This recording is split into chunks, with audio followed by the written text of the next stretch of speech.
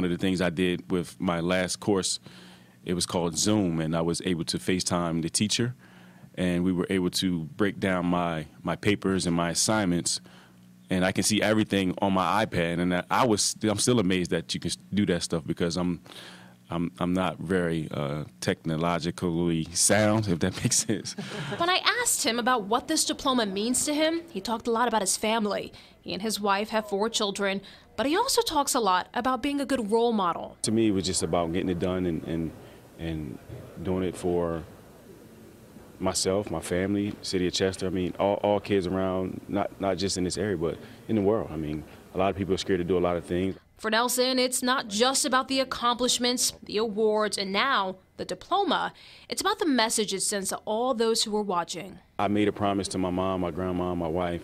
And Saturday at the James J. McGuire Class of '58 campus, thousands will watch as Jameer Nelson crosses the stage with a degree proudly in hand. Rahel Solomon, CBS 3 Eyewitness News.